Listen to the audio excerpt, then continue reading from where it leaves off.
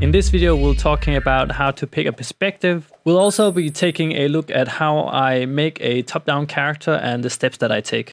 And then I'll also show you how I take my rough base and make it into different angles. And as the last thing, I'll show you my process and a few tips on how I animate a top-down character. But some of this will apply to any kind of pixel art that you'll make. So let's just get into it and get started. So why do we need to think about the perspective? Well, there are 7 reasons. 1, the entire backdrop of your game will depend on the perspective. So if we have something like the more front view, the game will almost not be top down and actually more like a side scroller beat 'em up. Though if we take something like 45 or 67.5 degrees, it'll have more like a Pokemon-esque top-down look to it. So if we take the 90-degree one, then we have like an old school GTA kind of look to it.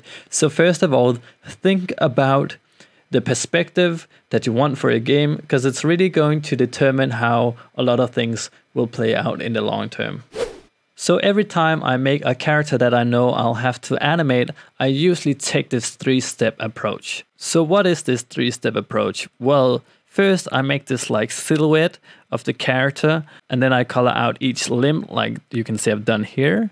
My second step is to refine some of the details in there. If I use an outline, I'll put the outline in there, get the shape and lines in there that I know that needs to be there. That does not mean the clothing, just the body parts of the character. And after that, my last step is to take that base that I've made with the colored limbs and then shade it up and actually make it to a clean base. The reason I don't give my bases clothing on right away is that I want to make sure that the body part is where they're supposed to be.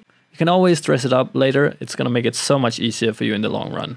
So when you make an RPG game, it's important that your character can look and walk in every direction. And I want to show you my approach to giving all the angles into a base as well. So you just have a clean character that you can work out from, and you will make everything in the long run so much more convenient.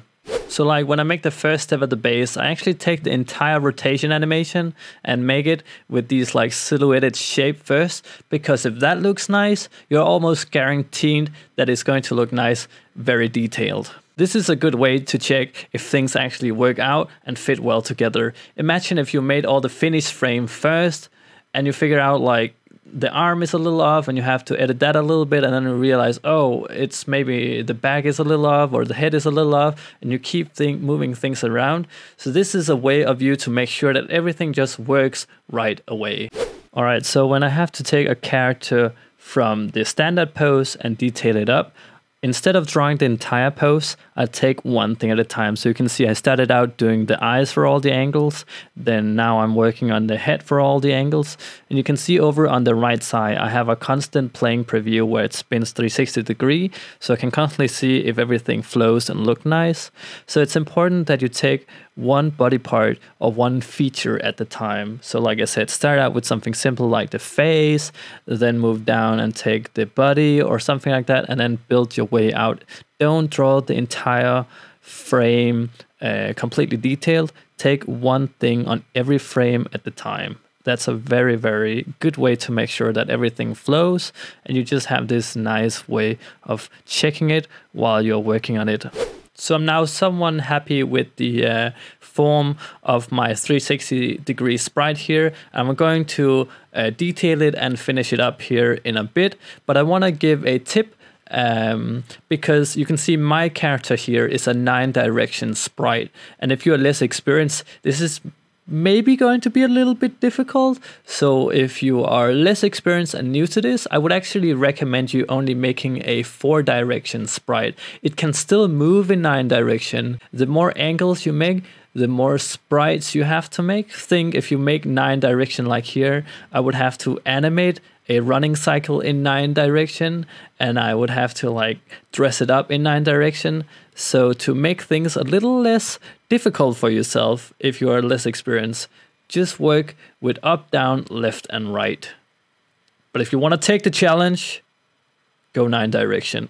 All right, let me detail this up and let's make it pretty. So like before, it's important that you take one step at a time. In my case here, I first put out the base color, then I shaded the neck, and then I started shading the arms. Just take one thing at a time so I can always on my right side preview, making sure that it looks nice and pretty as I'm making it. This is just a really crucial way to make sure that you don't get those pixels that jumps a little bit around when you see the animation play out. That's something that annoys me, so this is a good way to avoid that.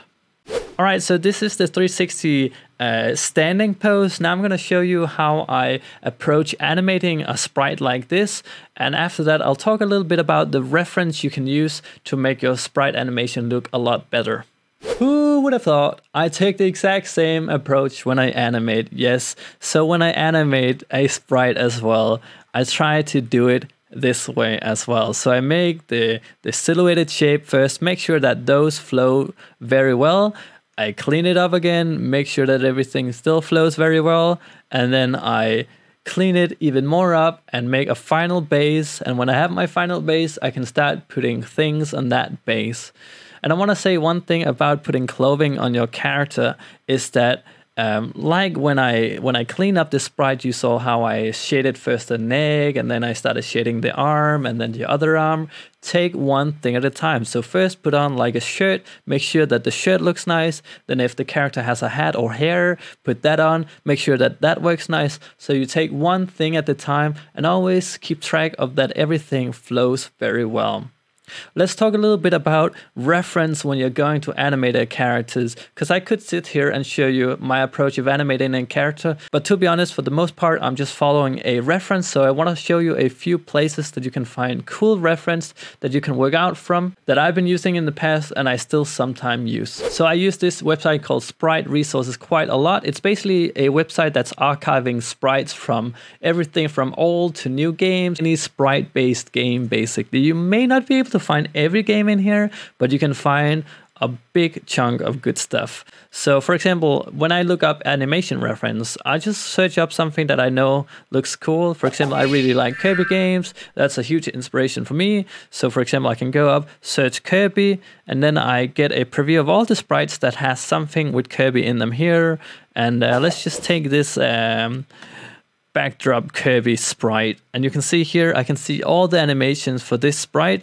I want to say one thing: don't rip off the sprite, don't download it and just copy things out. Just look at it, use it as a reference, because when you use a reference, you teach your brain how to do these things. If you just copy it, you won't learn anything, and when you want to stop using reference, you can't really do anything.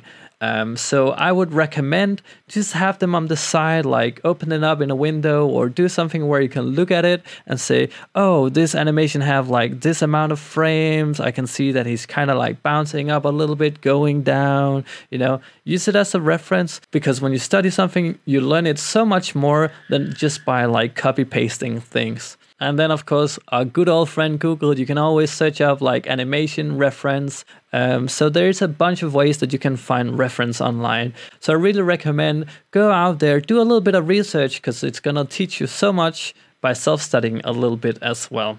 Shameless self-promotion time. All right, so you can check out my merch store if you want to get a cool looking pixel t-shirt. Currently, I'm wearing the Mind Monster shirt. Nice. I really like it. I hope you do too. Or you can check out my asset store where I sell sprite sheets, color palettes. Some of it is even for free in there. So a great way to support the channel. Thank you so much for watching, everybody. If you like what you saw, make sure to give the video a like. If you want to see more content like this, make sure to subscribe. You can also help me help you by supporting on Patreon or be a Twitch subscriber. And with that said, thank you so much for watching, and I'll see you in the next video. Bye. Thank you for playing. To be continued.